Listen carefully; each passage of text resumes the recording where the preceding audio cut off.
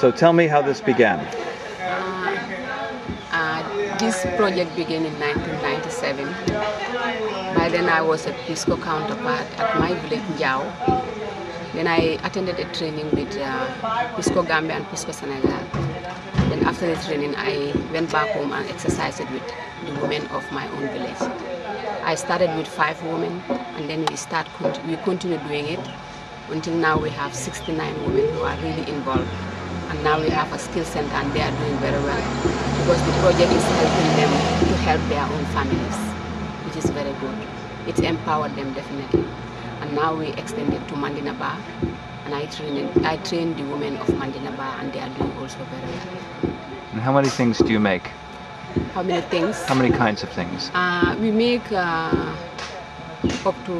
because we make different style of poses. For the quaint poses, we can make up to 5 different types, and we make handbags, we make cosmetic bags, we make doormats, we make key holders, and then we make a lot of things, doors and surf balls and a lot of things, name them. Whatever you show us, we can try it. And you make them from what? We make them from plastic bags that we recycle from the environment. Only trash bags? Yes. Trash bags. And because we realize that it's make the environment dirty and people suffer a lot from it. You know, because the women, they use it to light fires during the rainy season, and the smoke is not good for their health. And our animals, they eat it, at the end they will die.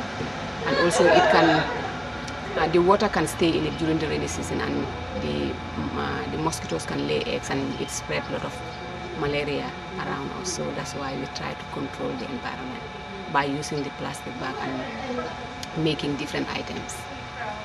So what is your hope for this project? My hope is like to pilot it all over the country. If we can pilot it all over the world, so that people will be able to control the plastic bag, because it's definitely very difficult to decompose, and it can make, you know, a lot of problems around us.